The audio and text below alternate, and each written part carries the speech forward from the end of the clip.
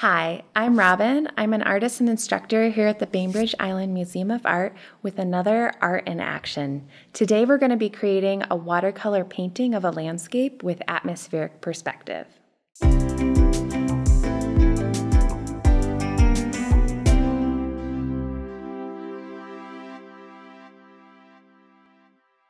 So for this project, you'll need a piece of watercolor paper, a pencil, your watercolor set. If possible, if it has a mixing tray on it, that's great. If it doesn't, you can use a plate from your kitchen. You'll need a brush, a paper towel, and a vessel with water. So you might be asking yourself, what is atmospheric perspective? It's the effect that the atmosphere has on an object when viewed from a distance.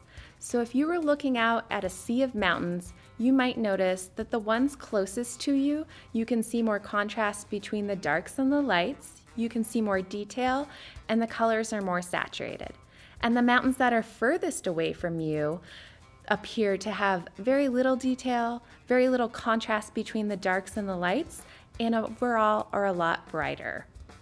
Being able to bring atmosphere into your painting is really simple with a few simple techniques, and we'll be able to create a more realistic painting. So the first thing that we're going to go over is when you have a color, how to create a value from it, from your darkest color of it to your lightest one. And with watercolor, it's really simple as how much water you are adding to the pigment. So we are going to use this blue. And I really want to start out with a dark color first to show how saturated the color can get. So I'm bringing over here, it's this cream-like consistency. And then when I come and paint it, it is very dark and saturated. And then by adding a little water to this and bringing it over, we are starting to create a lighter color. And if we just keep doing that process down, we will eventually get to a color that is close to white. And sometimes you might have to go back in and just do another wash over something to make it a little bit darker so that you can have more variation between the colors going down. So this is really important in that you can see the furthest mountains away from you are going to be that lighter color, and the mountains that are closest to you are going to be that darker color. The next thing is how to create a graded wash, and a graded wash is creating in one swatch how to create from this dark to this light color. So you're going to want to mix up some more of that blue that's in that cream-like consistency, and start bringing it down. And then once you get so far, take your paintbrush, put it in the water, get some of that paint off and some of that excess water, and start continuing to bring this down. And you can see it's naturally starting to become a lighter color.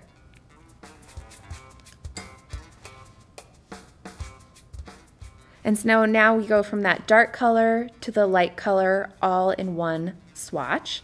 And that's really important in that the mountains, if you can notice, the ridge lines are all these darker colors, and then they actually go down to the lighter value in each of those mountains. And the sky does actually the same thing. It goes from a darker color to a lighter color. It actually is graded into another color. So I'm going to show you really quick how to do a graded wash into the blue into the orange. So bring in that darker color and just grade it down.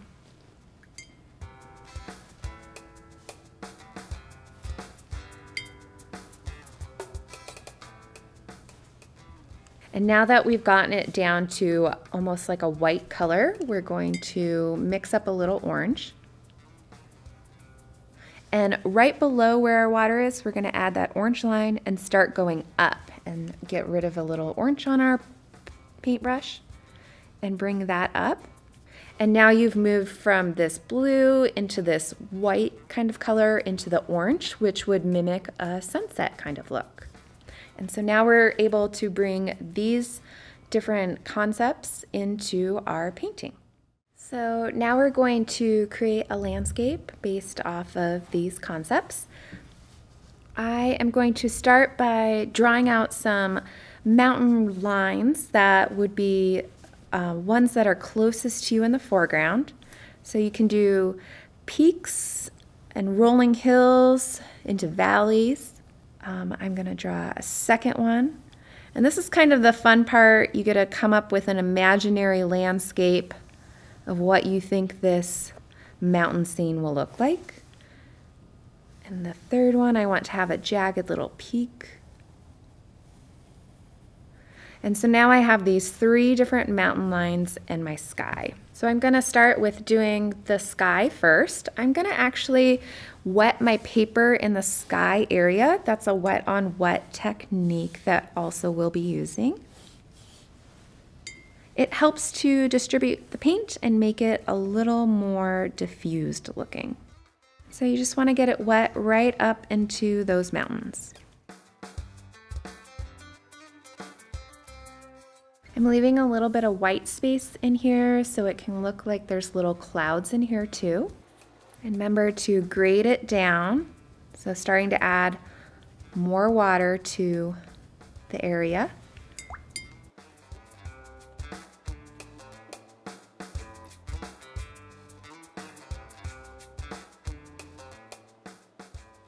So the sun is where we're getting this orange part from, and it's not going to go on the top of this mountain because you want it right along closest to this horizon line. So I'm just softening the edge, trying to bring it up. If you ever get any water somewhere and pigment that you don't want, you can use a paper towel, kind of get it away. So there's a little bit on my mountain that I don't want.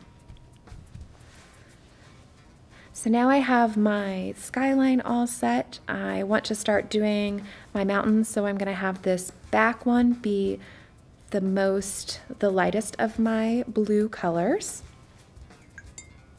So in my mixing area, I'm just mixing a little bit more water into that pigment that I've created. And we're going to make sure that we do that graded wash where the pigment's darker towards the top and lighter as it goes down.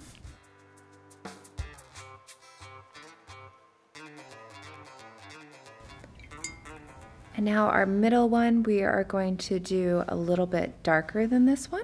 I always like having a test sheet over here, so if you want, you can always just test your color before you actually bring it onto your painting.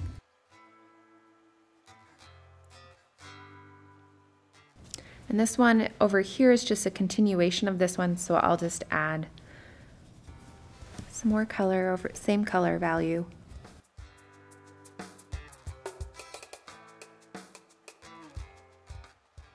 And now our closest mountain is going to be the darkest and most saturated.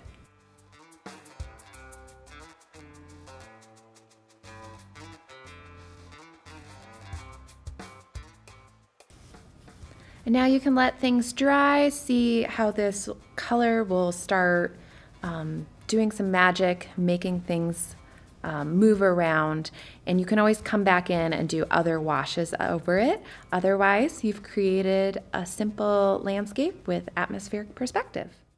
Thanks for watching. Please feel free to share any work that's inspired by this project. And until next time, it's art in action.